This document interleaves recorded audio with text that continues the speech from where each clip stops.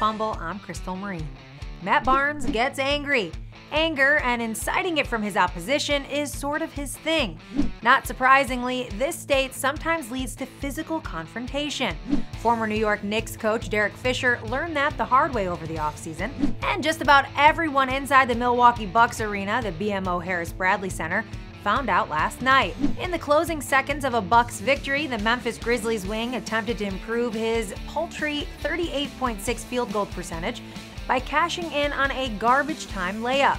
Bucks big man John Henson had other ideas, turning the shot away with force and enjoying the moment a little too much. Henson was assessed a technical, his second, for taunting, and Barnes got his second tee for responding. Both were ejected.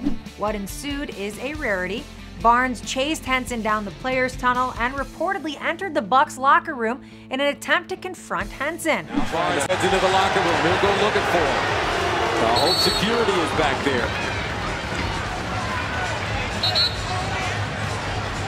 And he is heading straight to the Greg Foster Milwaukee Bucks locker room. The Milwaukee Police Department made their presence felt in the arena parking lot, and players from both teams stuck around later than usual. We'll go ahead and guess a fine or two is on the way.